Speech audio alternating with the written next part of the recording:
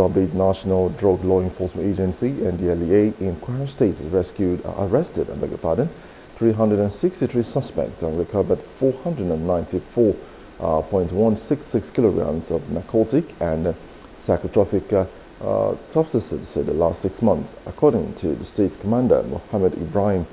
The agency has recorded the 75 convictions and 35 pending cases before the Federal Court. It's Ndlea. The report covers the activities of the Command National Drug Law Enforcement Agency between January and June 2024. During the period under review, we've had about 363 arrests comprising 317 males and 46 females within the period, with a total seizure of 495.166 kilograms of narcotics and psychotropic substances. We have 61.5 liters of squishes and over 50 liters of codeine-based syrup.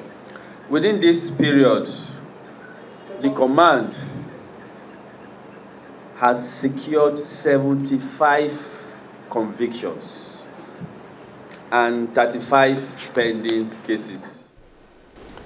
Ibrahim further announced the command's partnership with the state government for the trainer program for school teachers to promote sustainable drug use policy. The command is currently looking forward to collaborating with the state government for the Train the Trainer program for school teachers across the state and across the local government. We want the committee to own this project. Once you have experts among them, any opportunity, any program they are having, they already have 1 or 2 persons there that can actually carry out the sensitization for them. Because one of the major drivers of the menace is lack of information. Some basic information which people need to know. They don't have access to the information. That is why people get lured easily into taking drugs.